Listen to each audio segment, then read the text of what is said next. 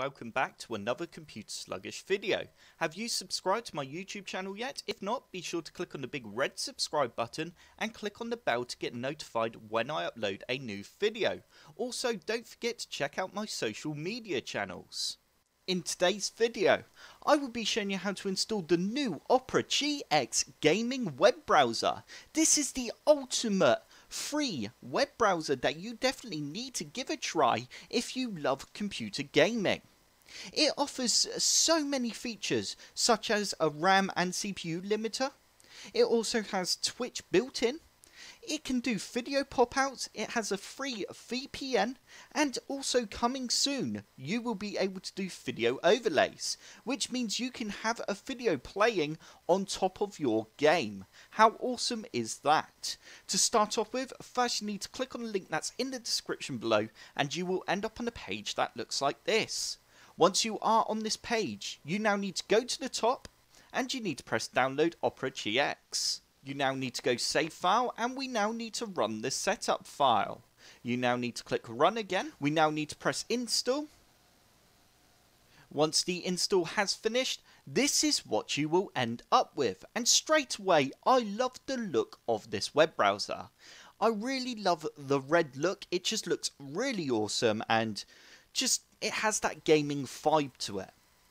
As you can see, we have a few options on the welcome screen here. We have GX Control, which is the limiter, so we can set how much RAM and CPU this web browser uses. I'm just going to click on Show Now, just so you can see this. There we go, this is what it looks like. It also has a network limiter, as you can see at the top here. We can scroll down, and there's our CPU limiter. To turn this on, all you need to do is simply flick on the switch, and there we go. We can now set how much CPU we want this web browser to use. I'm just going to disable that for now. We also have the Twitch integration. We can click on Show Now, and it'll pop up on the left, and we can press Log In.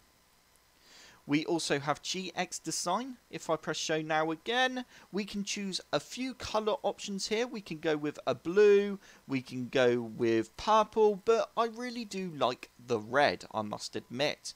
So I'm actually going to keep it like that. We can change the wallpaper on the background here.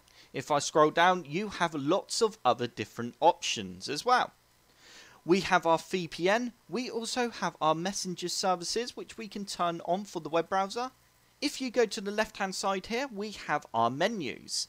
The top one was the GX Control. We have Twitch, we have our history, and we have extensions, and we have our settings. And that is pretty much it for this web browser for now. I hope you do like this web browser. If you do, comment below. Let everyone know what you think of this web browser. Like I said, I really do like the look of it and the feel. I think it's going to go really far.